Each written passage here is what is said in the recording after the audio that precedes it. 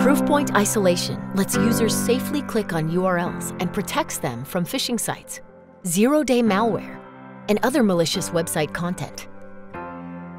In this video, we will showcase the end-user experience with Proofpoint Isolation and some of the common scenarios a user may encounter.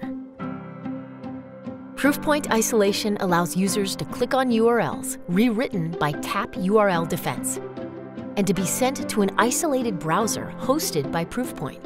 This action prevents any unknown code from being executed within the user's browser without affecting how the website loads or creating latency issues. In this first example, the user clicked on a website. We see the site open and render exactly as it would normally. The blue bar at the top shows the real-time threat detection analysis based on both the site's reputation and the live scan of the web page. Customers are also able to configure trusted sites within the Proofpoint Isolation admin console, which can be excluded from going through isolation. In this example, this e-learning website has been added as a trusted site, so users who click on this link will go directly to the web page. Alongside trusted sites, customers are also able to block access to certain websites based on either specific URLs or predefined categories. Here, a user attempts to access a betting website, which is prohibited by the organization. They will receive a customizable block page informing them access to this type of website is restricted based on company policy.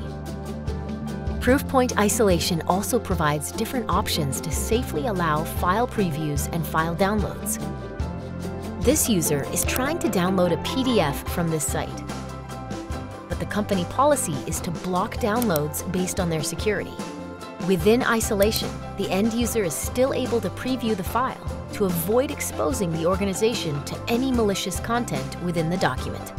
If downloads are permitted by the organization, isolation will conduct a large scan of the file. If it is deemed not to contain malicious content, the download will be completed.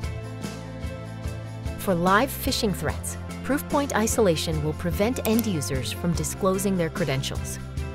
Here, the user clicks on a link within a Word document, triggering a live scan of the site to be conducted. If it is deemed to be a phishing site, a configurable block page will be presented to the end user before they're able to interact any further with the web page. Further protection for this type of scenario can be provided by stopping users from entering their details or websites within isolation.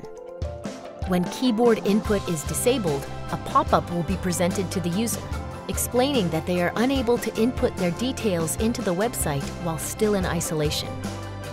If you would like to find out more about Proofpoint Isolation, please contact your account manager or visit proofpoint.com.